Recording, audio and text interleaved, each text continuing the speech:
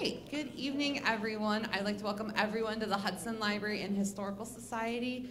We are very happy to see everyone here this evening and excited for tonight's presentation.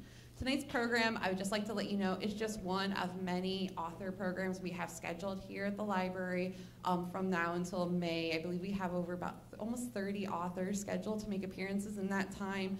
If you aren't sure of our schedule, we have plenty of brochures in the back on the table that has information about our upcoming authors, music programs, and everything else. I'm not going to sell many of those author programs tonight, but one that I think many of you would be really interested in and knowing about would be Aaron P. Dworkin, who will be here on Thursday, May 7th at 7 p.m. to discuss his book, The Entrepreneurial Artist, Lessons from Highly Successful Creatives.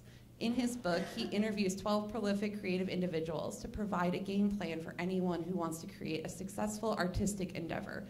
So I know a lot of you are podcasters or entrepreneurs at heart, and I think you'd be very interested in that event.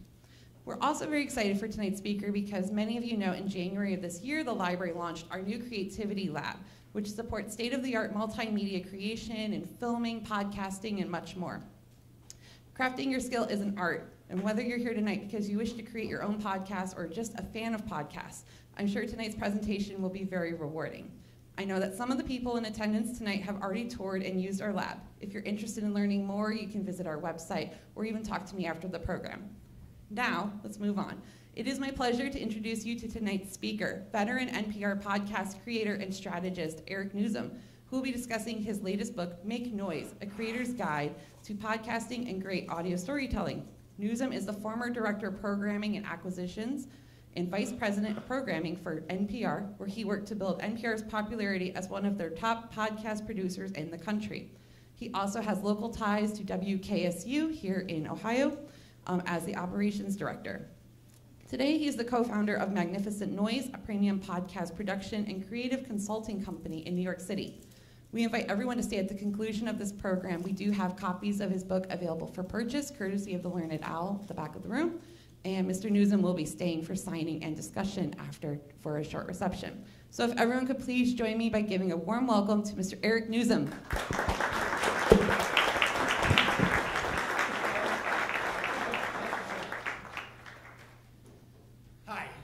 My name's Eric. I'm going to talk a lot about podcasting. It always helps me to know who I'm talking to. So how many people here listen to podcasts?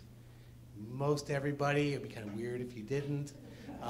Half of the U.S. population has listened, and about a quarter listen to podcasting every week. Anybody want to guess at the average number of podcasts the average listener subscribes to? 7. So that's more than I listen to.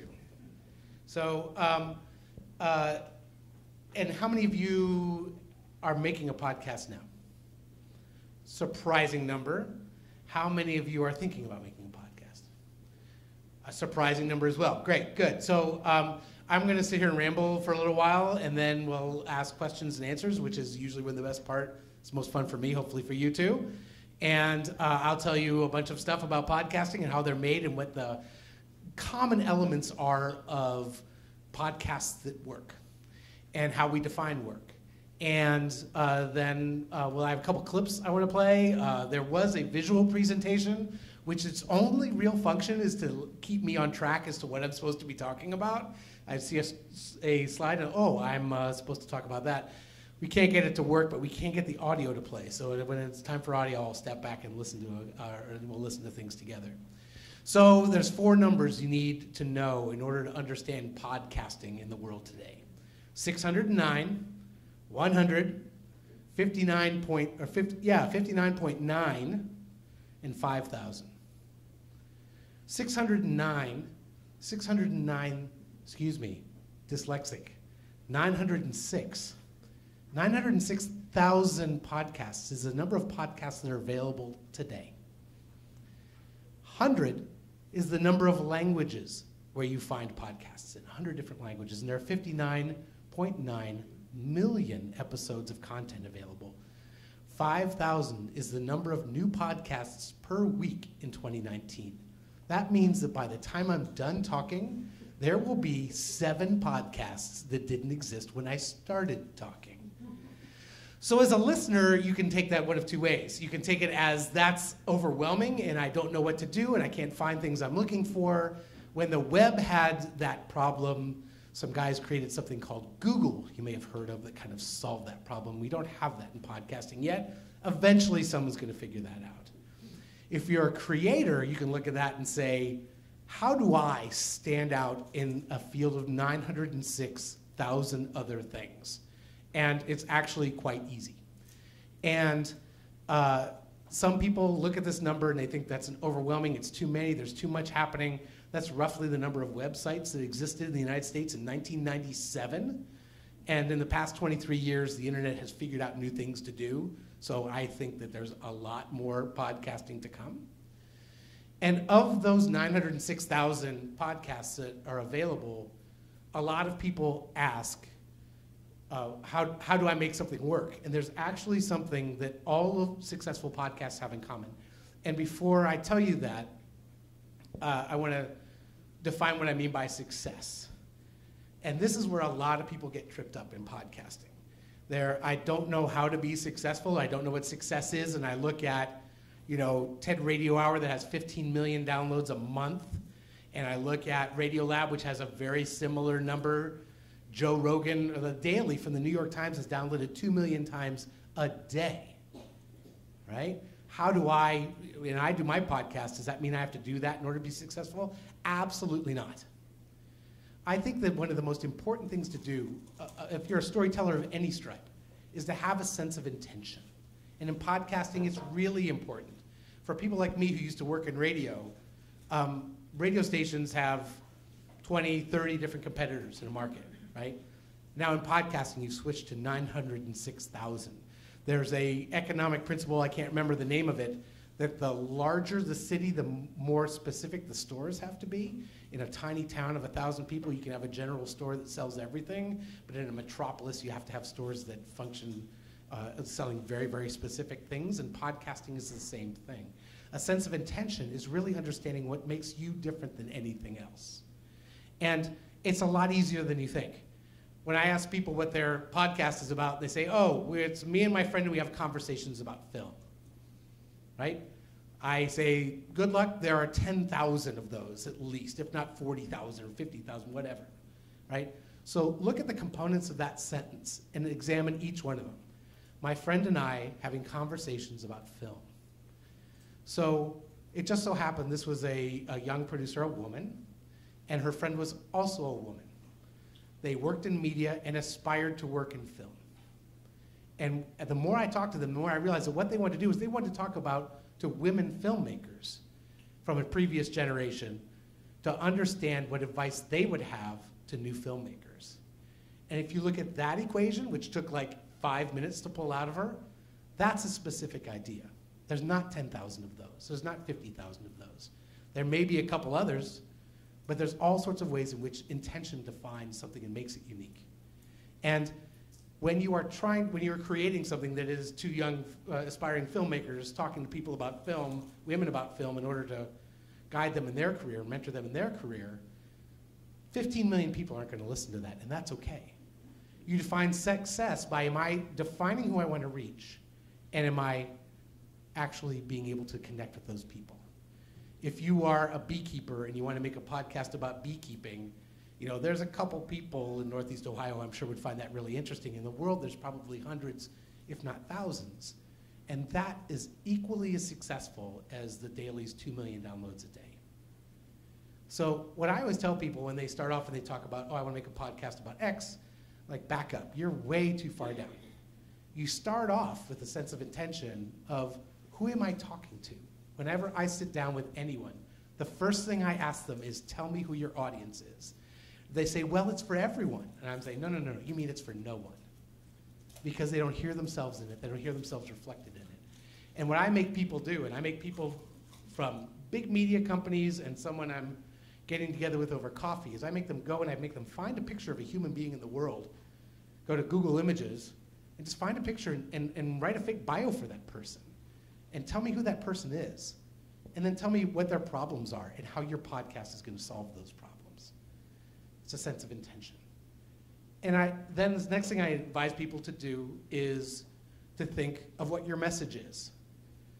If you're doing a podcast about the future, and you think the future is horrifying and scary, is going to be filled with robot overlords, and we can't breathe, we all live underground, that's a very different podcast than when if you think that the future is bright and full of potential and possibility and you can't wait for tomorrow, right? Two very different messages that make two very different podcasts, right?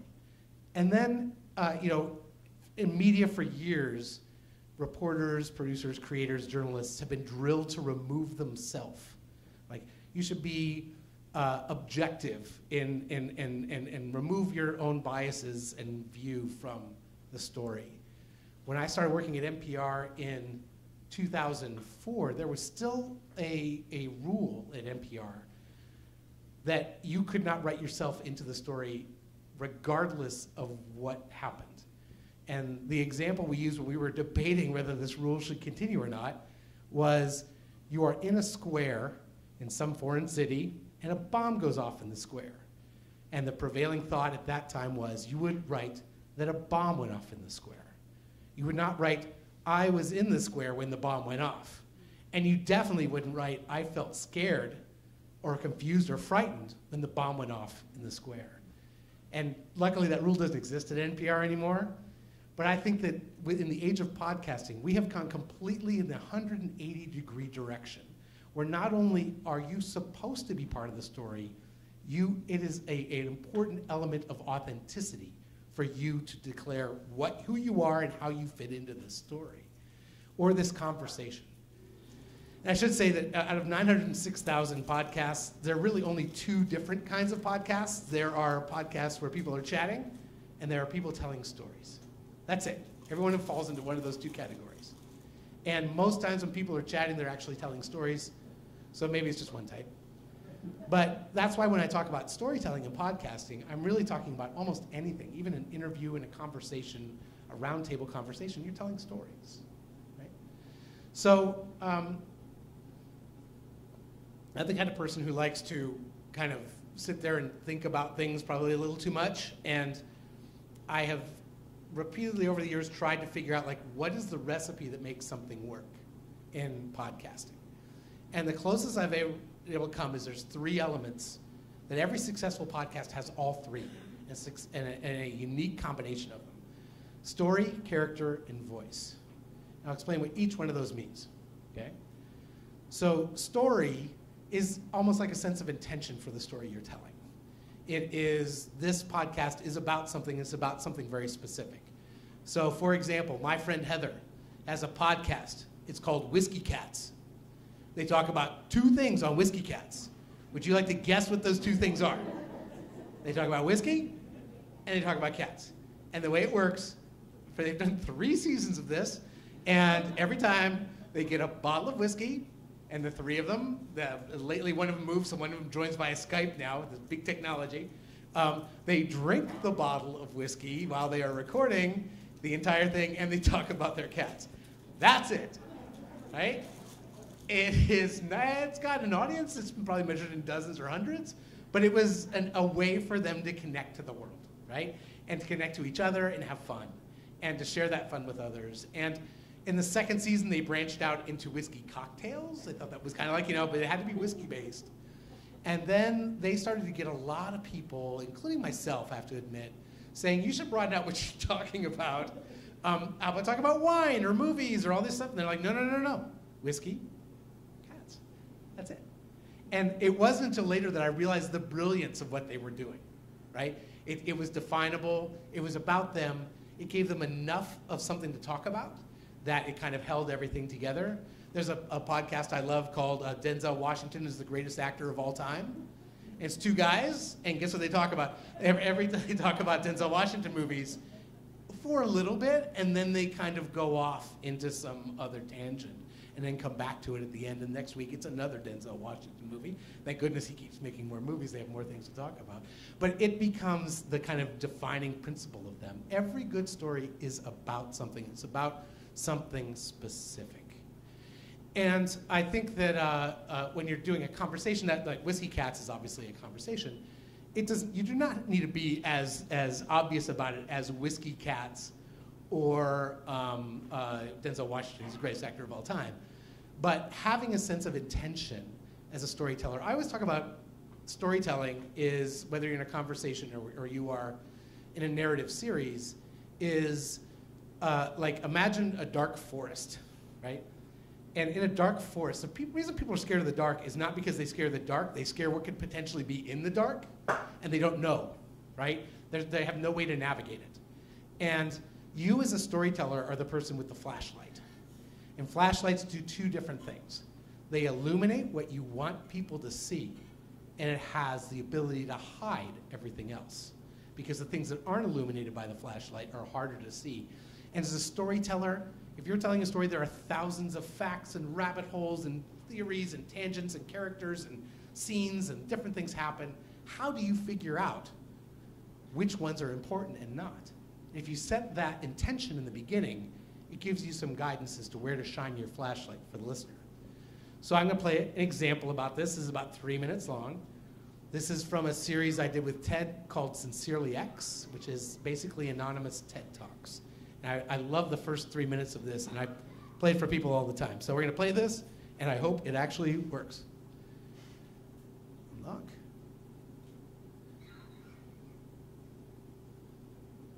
Can you tell me what you look like?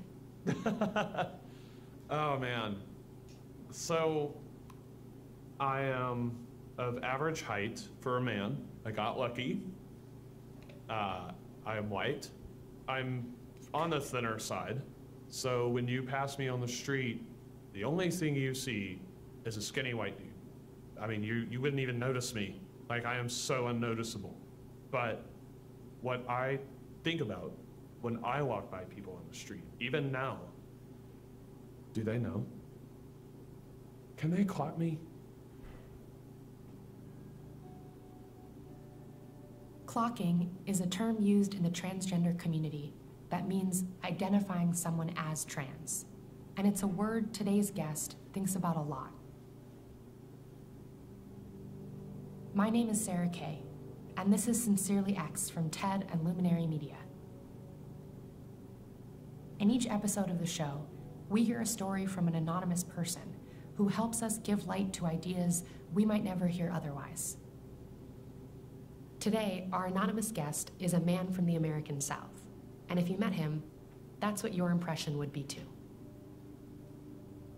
So it begs the question, like, how many other men have I run into, passed by, whatever? And they were, but I didn't know. And that's one of the crazy things about being stealth. You get to live privately and anonymously, but it can be lonely. That's why I think the bathroom bills are so funny. They're not funny, but what's funny about it is that those people that present those bills assume that you can clock a trans person, and you can't. We can't clock each other sometimes. And that is the beauty of medical transition for some people, is they get to do that. For trans people who can move through the world without being seen as trans, the choice to be public or private about their gender history is complicated, more complicated than you might think. Our guest feels pressure to be, quote, out from all sides. Some people want him to be out because they think that is necessary to advance the rights of trans people, while others want him to be out because they feel entitled to know the history and the details of his body. It's crazy, but it's true that there is a large part of the population that thinks that trans people living their private, authentic lives is deceitful or inauthentic to the public. I would argue that I don't know a whole lot about the vast majority of people I meet, and it's not my business. I think cisgendered people thinking that it is their business to know about any trans person's body, their history, their journey, their trials, their difficulties is incredibly invasive and out of line. most people would never expect that level of intimacy with someone they don't know.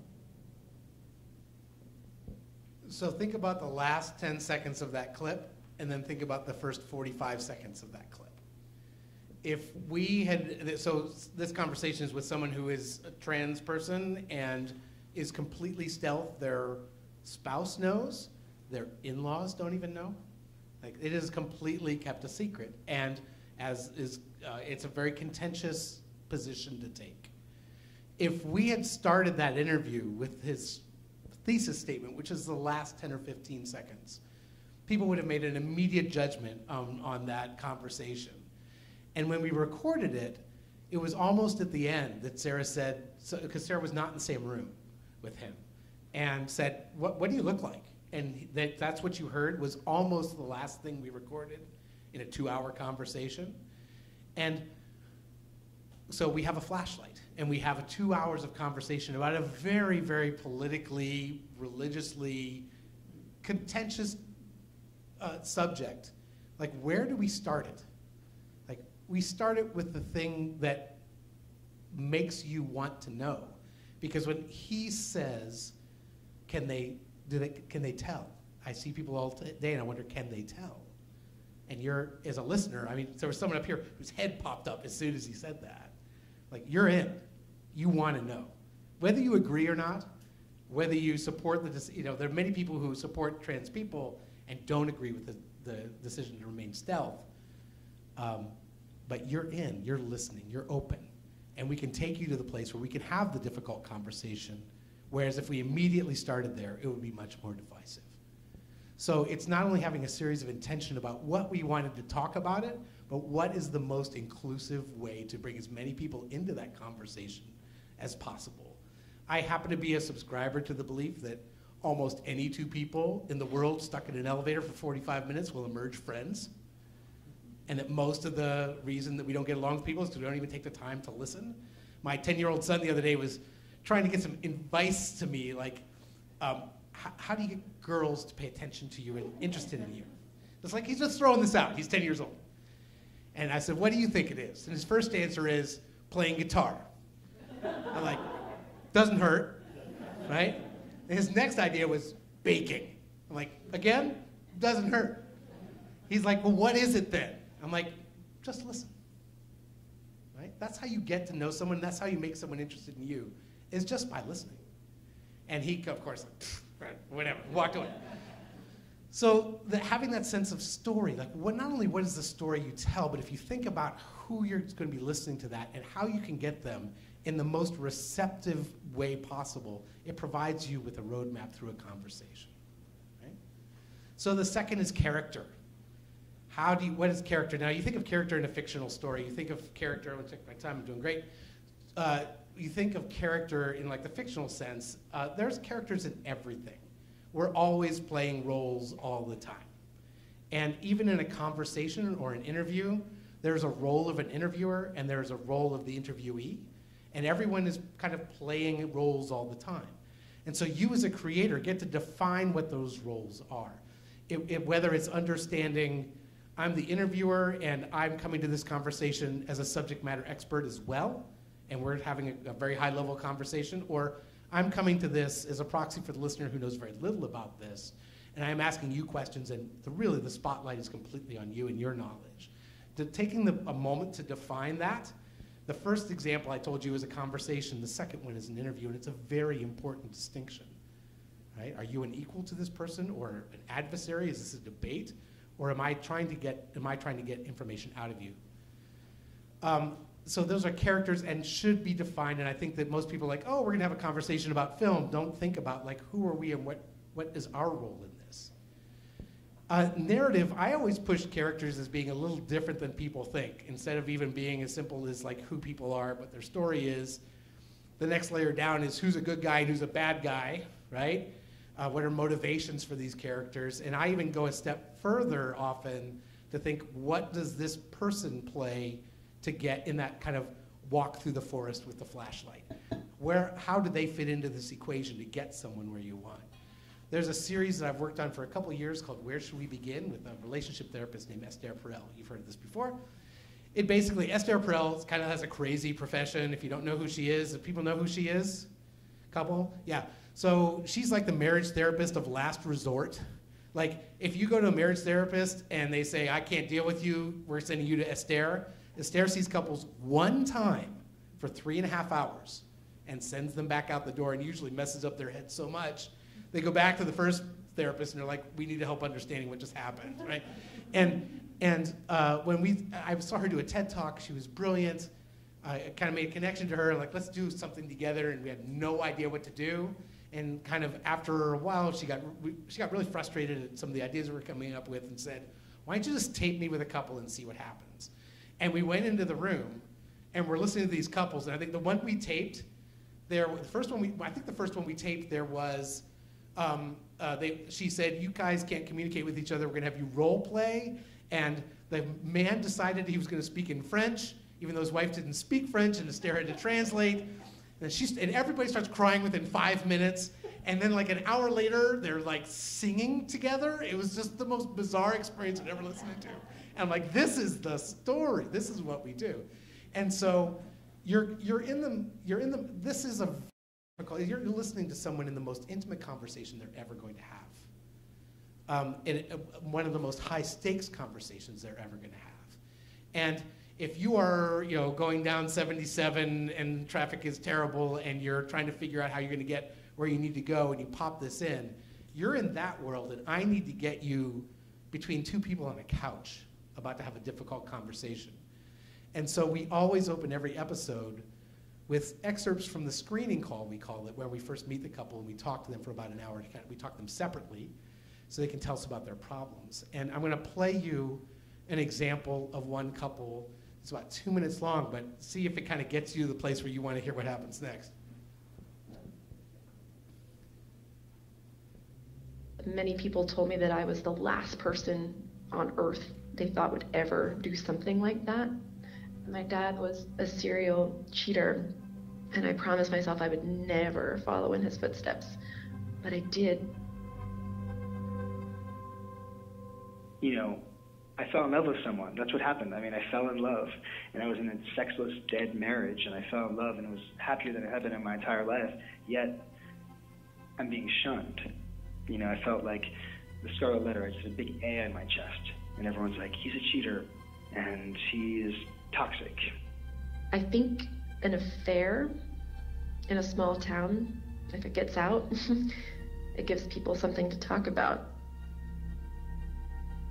What this couple wrote to me in advance of the session was that they lived in a small town, that they both had been married, both had a child from their first marriage, that they had had an affair. And we kissed, and it was just like, that was it.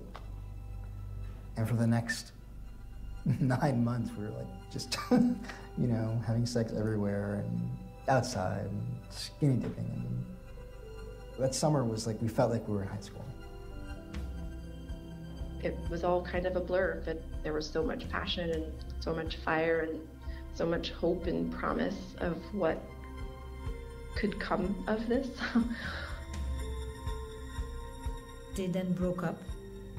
They then had different partners on whom they then cheated in an affair with each other again. And in effect, they had cheated on each other and with each other. Yeah, that was a red flag, but I thought, I'm different. This is so different. I mean, he left his marriage for this. This is big.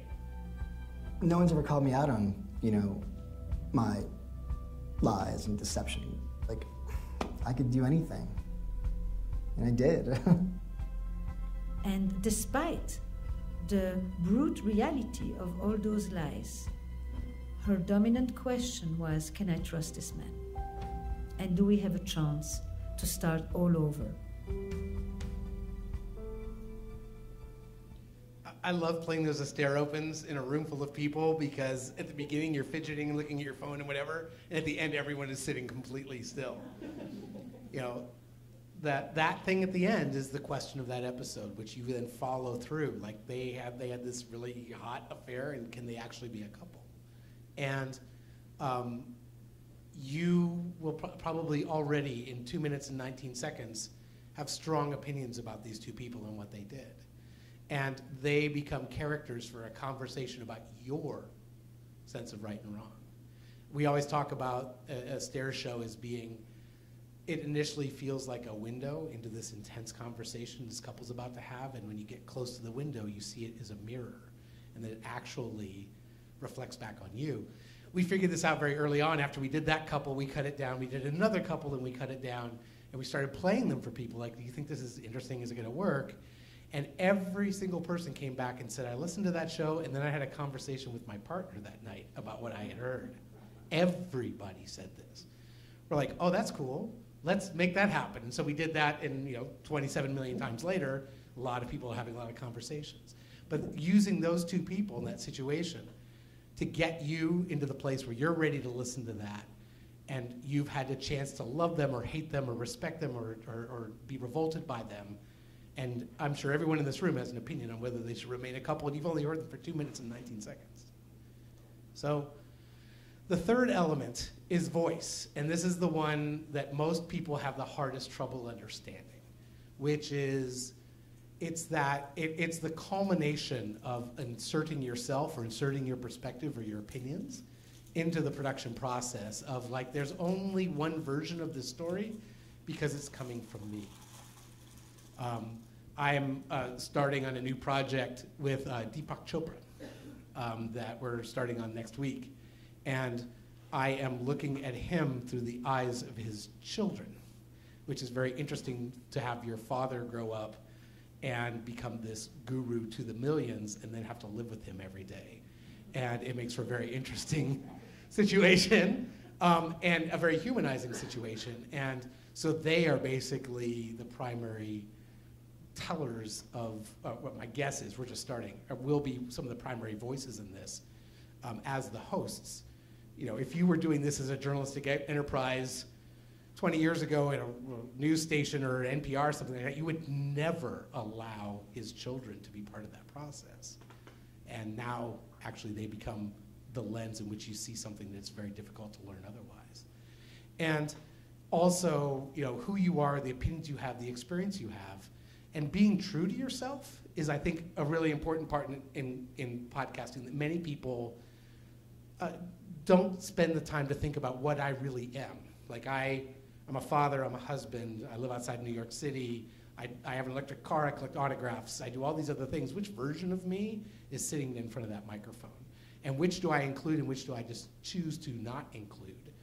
A lot of my former radio colleagues and a lot of other radio people across the country are all trying to rush into podcasting right now to create podcasts. And a lot of them are failing.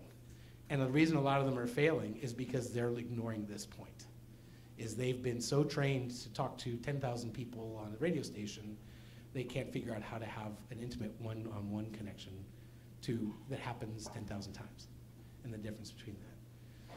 So I'm going to let you ask some questions. You've been very nice to sit here, and I think I remembered every one of my things I was supposed to talk about. Yes. So if you have questions, I'm happy to answer them. Ask away, because tomorrow it's $250 an hour.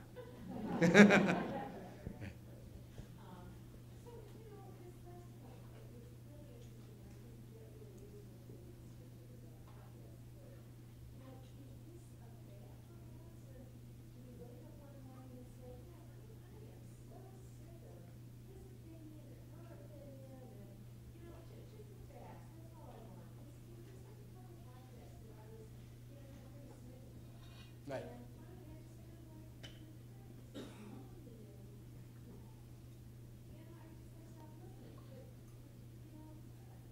Is it a fad? No. No evidence of it being a fad. The difference is that in other previous kind of explosive industries, blogging, for example, everybody's blogging, no one's reading, right? That was the problem. And in podcasting, people are listening. It's amazing, because the one thing that is kind of out of whack is if you look at the average, like what people listen to in the course of a week, all the audio listening they do about half of it to AM and FM radio. Still today, 2019. You read the press, you would not think that was the case. About 20% of it is what's called owned music, which is like CDs, those type of things that are yours. About another 20% are things that are streamed on average. The Sirius XM gets a little piece, whatever. Podcasting is 3%. So even with this explosive growth, when you go from zero, where we're at today seems explosive. When you look at it relative to listening across the country, there's still lots of listening happening to the radio. So I think there's a lot more room to grow. And as it grows, you will have a choice. You'll have more choice to do what you do, which is, I'm not in the mood for A, I want to listen to B. And there will be two choices for you. Or I miss A, I'm going to stop listening to B and go back to A, right? And the great thing about podcasting is you don't have to sit there and suffer through A in order to get to B. You can pick what you want. You know, this is getting really nerdy for audio people. If you looked at a chart of radio listening peaks in the morning, kind of craters in the middle of the day, and depending on what your format is, it either pops up a little bit in afternoon drive or continues to fade out. If you look at audiobooks, podcasts, basically all kinds of spoken word entertainment that aren't on the radio, it's dead in the morning, starts to pick up in the middle of the day, and then skyrockets in the afternoon drive and in the evening. And the only reason there's no reason I think this other than my own observation, is people are tired of listening to impeachment and people yelling at each other and hot takes and, well, how bad this team sucks and all these other things, and they want that gone, but they don't stop being smart people interested in things, and so they gravitate to other media because that satisfies their curiosity and their intellect without having to be so mired in the day. And so, is it a fad? No, there's no real indication of that.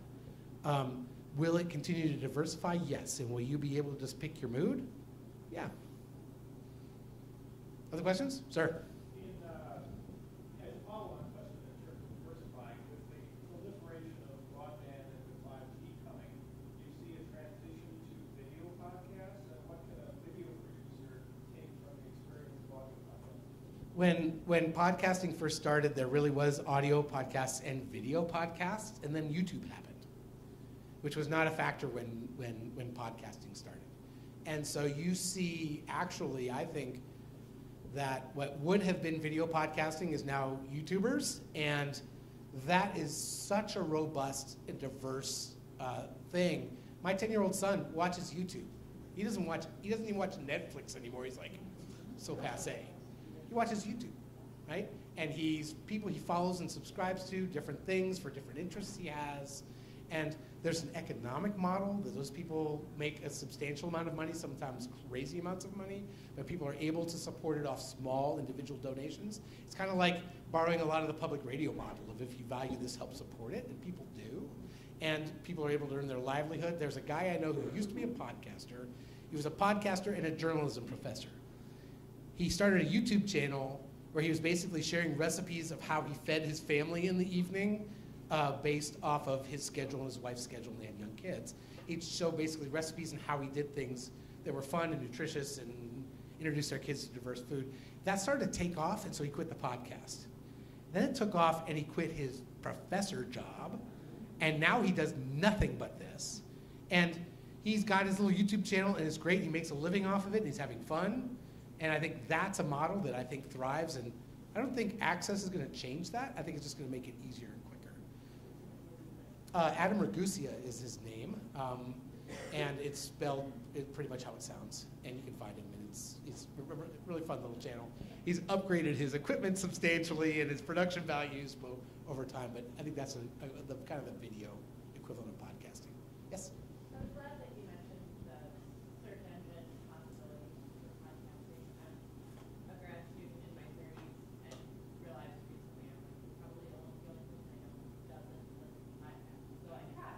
And there's so much there, and I kind of gave up. It's overwhelming. I was like, having a hard time finding something that really. So go to the person you like their taste and ask them if they listen to podcasts and what they listen to. That's the Google That's the Google version of where we're at right now. And weird as it is, someone asked me the other day, well, what if I'm interested in this obscure thing and I want to find a podcast for it? How do I?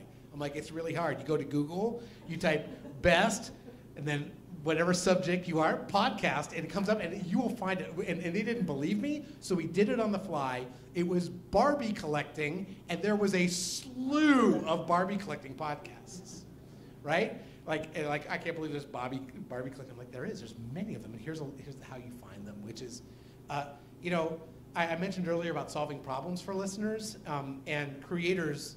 Every good podcast solves a problem. It either entertains you or gives you information or these type of things.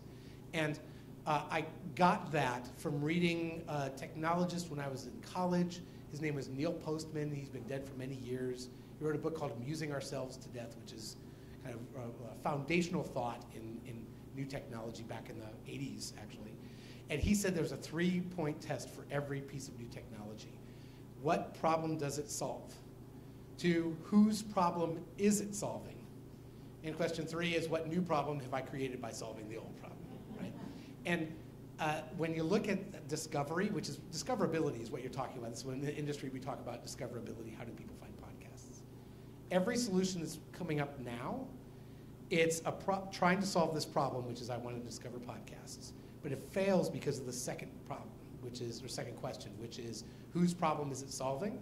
And all these people are making investments in startups and so on and so forth to solve problems for networks and distributors who are trying to get data from you and sell you ads or put ads in front of you.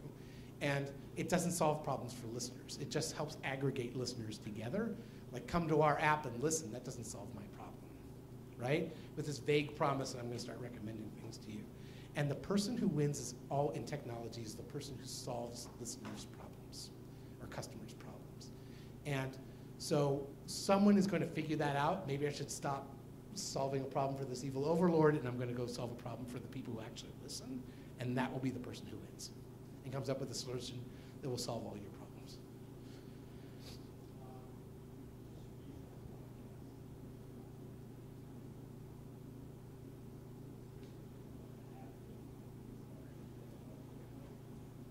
How do I do it, or how would you do it?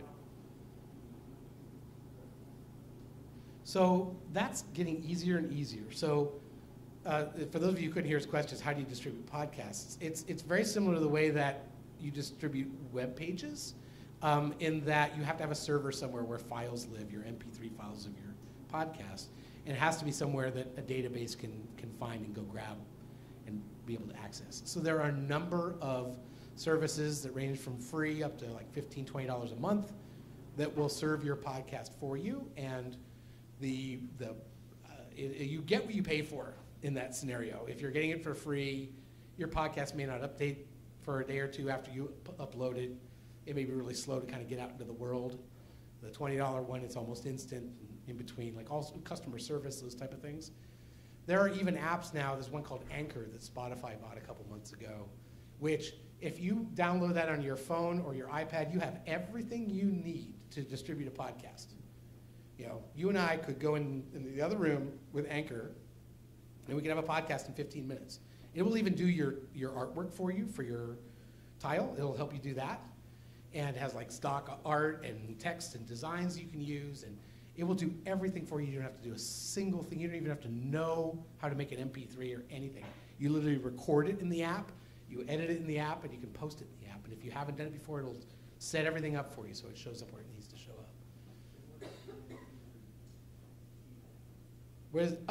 So when you create a podcast, you can pick where you want it to be.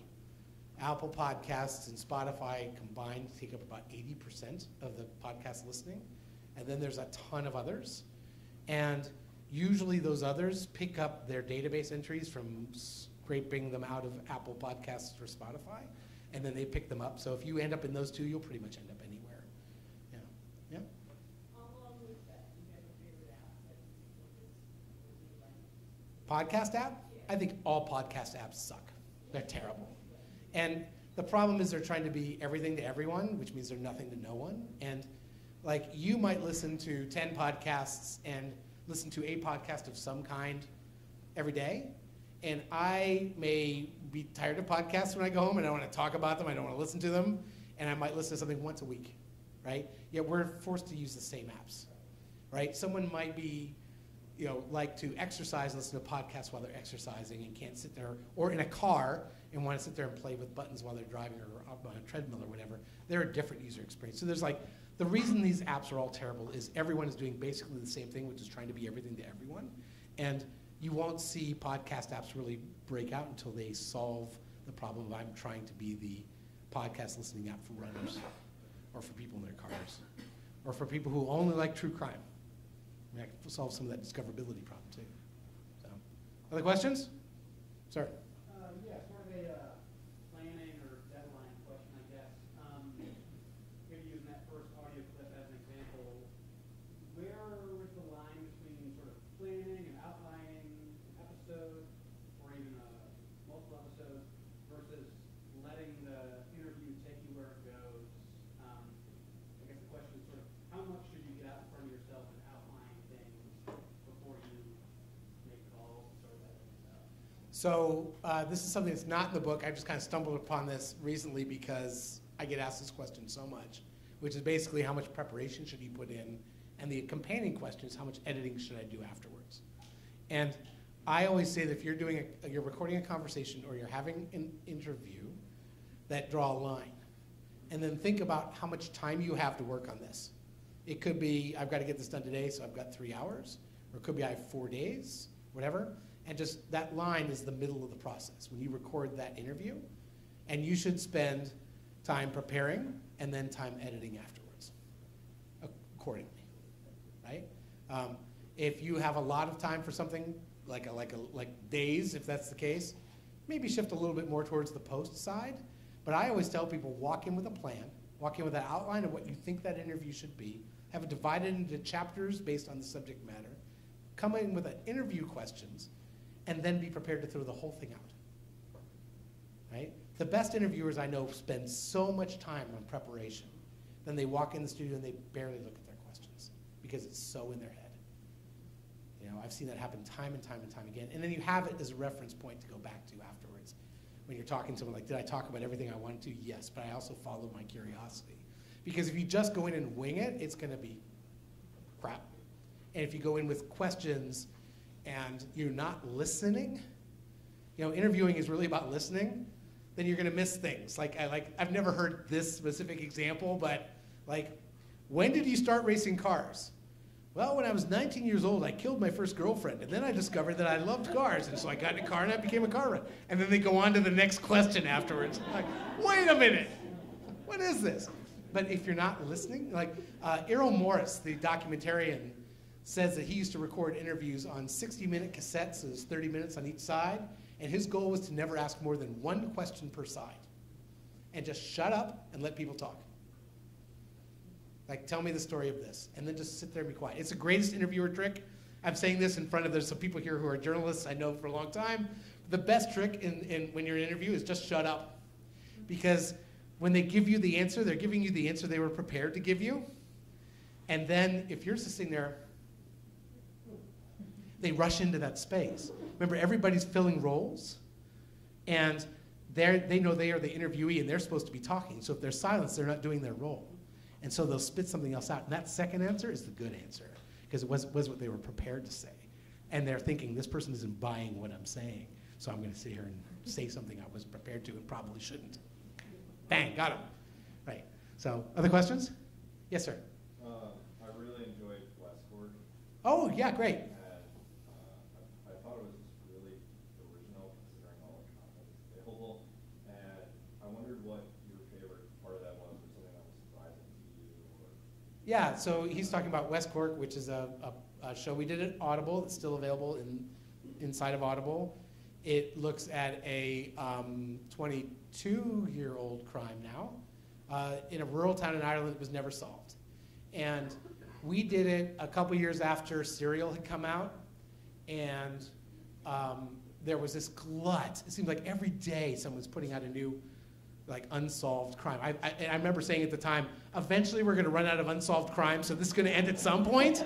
And unless people start killing each other at a higher rate, then we have to do podcasts about those. It was so popular at the time that there were conventions of people who would get together who were all doing unsolved crime podcasts, right? And so There was one guy, I actually thought about going to one of these conventions just to be a fly on the wall. And there was one guy who was speaking at one of these conventions who was accusing the father of a murdered person of being the criminal, and his evidence was basically that the guy wouldn't talk to him for his podcast, right? Like, this is nuts. So things are getting out of control. People are doing crazy stuff. And we're sitting around brainstorming, what do we want to do? And I said, let's do a true crime podcast. And like, why would you want to do that? I'm like, because everyone's doing it. And there's a way to do it in a way that no one else is doing it. And if we can't find that story or the approach that makes it different than every other true crime podcast, then we won't do it. And so we set the high. I have this unfortunate knack of picking the most difficult thing and trying to do it the most difficult way because it's a challenge. And that was what we did with that. And so basically, if you listen to West Cork, I'm not stealing it for you who haven't heard it. You start off talking about this unsolved crime, and 4 episodes in, you're not talking about the crime anymore. You're talking about the town where it happened. And there's a thing in the book about how I tell people to come up with 10-word phrases to describe your podcast. It's kind of like an editorial North Star. And for West Cork, it was unsolved mystery reveals underbelly of rural Irish town. And so when we were going through all the facts of that case and all the 150 interviews we did for it, it took almost a year and a half to do it. Every scene, including the opening scene of it, is all about, does it make the town more interesting? So you care less about the crime and you care more about where it went. So if you haven't heard it, it's great. There's a rumor it may come out as a regular podcast later this year. We're still not quite sure if that's going to happen or not. Yes? In the past decade or so, have you observed anything surprising or interesting about vampires? Oh, yeah, going back to other books. Yes. People still call me up and ask me. I did a book about vampires that came out 10 years ago, or actually longer than that. It came out like 12 or 13 years ago. And people still call me and ask me about it, and I don't think they understand the premise of that book, which is that I knew nothing about vampires, cared very little about vampires, but decided to spend 2 years of my life writing a book about vampires and what I learned in the process and the people that I met and so on and so forth. And so they expect that I've watched all these movies and care about this stuff, and I don't. Right?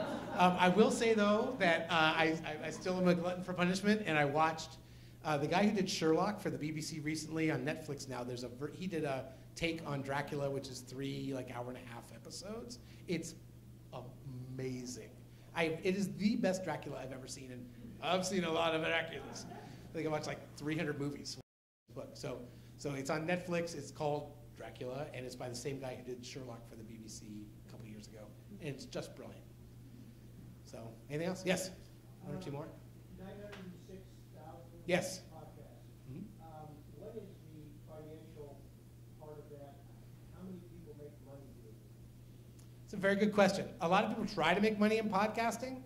Not many succeed. So I always say that if you wanted to replace one full-time salary and expenses, so one person's livelihood and the expenses for producing a podcast, you have to get about 50,000 downloads per episode in order to make that economically viable. Anyone here who's done a podcast, how many of you have 50,000 downloads per episode? Probably not many. Less than 0.5% meet that threshold of all these 906,000 podcasts. So less than 0.5% of them are able to get that one person's full-time salary. On the other end of that 0.5% is like a Radio Lab, which has a staff of 20 and a multi-million-dollar budget every year. And This American Life, which has 24 producers and a budget of multiple millions of dollars. So I always say, when people talk, can I make $1 million from a podcast? I'm like, sure, but you won't start off making $1 million from a podcast. If you look at people who do make money in podcasting, there was an article that came out last week that said Joe Rogan, who hosts the Joe Rogan Experience, made $30 million last year off his podcast with a staff of like 3 or 4 people. He didn't start off making that money. He started off because it was fun. And he built it into something and realized that it was something that he could nurture and grow, regardless of what you think of him and his perspective on the world. He's very successful at this. And Mark Maron, even Janet Boomrod, who does Radio Lab, other people, they all started off because it was a fun thing to do and figured out how to build a community around it. And that's really the key, is it's building the community around it. So last question goes to back row. Do these programs get created and then get picked up by NPR, or do they get created for NPR? Well, it happens both ways. My current advice to people who are podcasting is, if you are looking to be picked up by a network, avoid doing that. It's actually a terrible position for you to be in. Networks don't make you money, they make you more money. They don't make you famous, they make you more famous. And people who even have a great podcast idea, who go to a network and say, will you give me money to make this podcast, the deal you're going to be signing for that is so horrible and so disadvantaged to you first off, you're going to give away all your rights to your content. You're going to get maybe 20 cents on the dollar, and they'll keep the other 80, if that. Sometimes it's 15 cents on the dollar. And they'll own it, which means they can sell the movie rights. They can have someone else, they can fire you and have somebody else host your podcast. Like, they own it. It's theirs.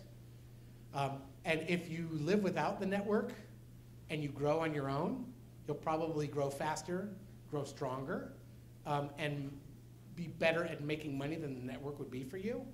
And then when it gets too big for you to manage, then you talk to a network, and you're in a much better leveraging position than you would be if you're an independent with a great idea. Okay, is that it? Anybody have a burning question? That's it? Going once? Going twice? Thank you. You've been very kind to come out here on a snowy night. Let's see you. Bye.